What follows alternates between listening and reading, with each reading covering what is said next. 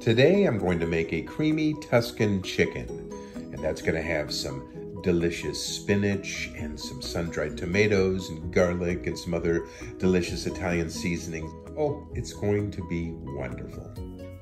What I have here are some chicken breasts from the most gargantuan chicken I think that's ever been raised. These things are obscenely enormous. So I'm gonna cut this baby up into manageable and edible sizes. Like, that's a normal amount of chicken for a person, right? So I'm gonna cut this into like 2 or 3 pieces. Let's cut off this fatty gross stuff.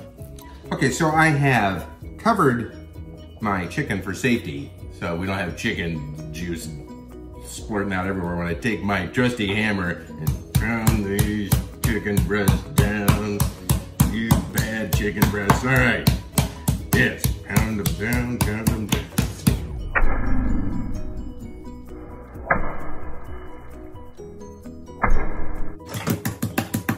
Now, after we take off our saran wrap, season them lightly, and then I'm going to dredge them. A little bit of flour here that I have also lightly seasoned with some seasoned salt and a few other fun little seasonings. Since this is sort of Italian-y, we're going to use some Italian seasoning, and we're going to put that right on the chicken too. So we put a little olive oil in our pan, and what I like to do is use, if you've got a little flavored olive oil, so I've got some basil infused olive oil there to kind of give it a little extra yumminess. And really, as much as I hate touching this chicken, the best way to dredge it is just to do it with your hands.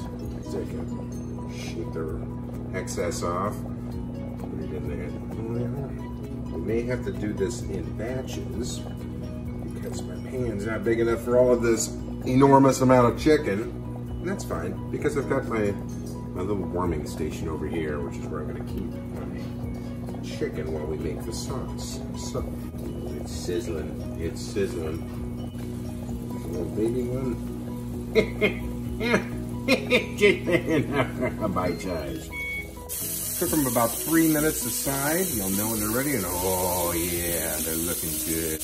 Nice brown. I'm just gonna add a little butter just to kind of, you know, add butter because butter's delicious. Oh yeah. So, oh yeah, that's looking pretty good. So we're just gonna put this in the little warming section over here. Deglaze this pan. One.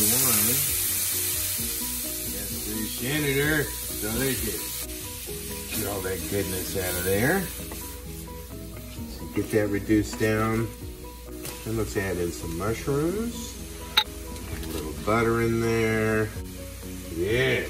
Now, let's add a little garlic and rain out some shallots. I mean, why not? All right. Oh my God, can you smell that? Add just a little more butter in there. Now we're gonna add about 1/2 cup of that chicken broth. And while that is reducing down, I know what you're probably thinking. Well, I guess we can just throw the rest of this wine away, right? Or no, we'll just throw it right into here and put it to perfectly good use. Oh, yeah. All right, so as it's reducing down, add just a little bit more of that Italian seasoning. And then we're about ready to add the cream. Now, normally I would use heavy cream for this, but sometimes people don't react well to heavy cream. I've got someone in my guest party tonight that does not react well to that lactose, but can handle the butter, which is awesome, and Parmesan cheese, the hard cheeses, so that's good. So I went with a lactose-free whole milk to get it as close to the heavy cream as I possibly can. Let's pour that in there. Yeah. Because then we're gonna start adding the spinach. We're gonna put this much spinach in there. It seems like a lot, but it wilts down. As it's wilting down, you just add some more. Because it's milk instead of heavy cream, I'm gonna add a little cornstarch just to kind of thicken it up a little bit. Okay, now we're gonna add in, we're adding in the sun-dried tomatoes. Oh, so we get the mushrooms and the spinach and the sun-dried tomatoes. Oh yeah, nice cream. Again, a heavy cream would probably be better, but still, it's a good cream sauce. Another way to thicken it up is a little bit of Parmesan cheese. And by a little bit, I mean a lot. And that's thickening it up very nicely.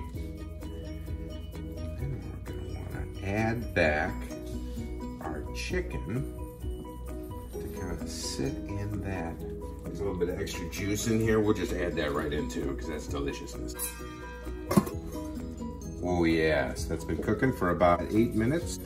Let's serve that up and see how it tastes. Looking pretty good with some smashed potatoes. Let's take a little bite here. It's good.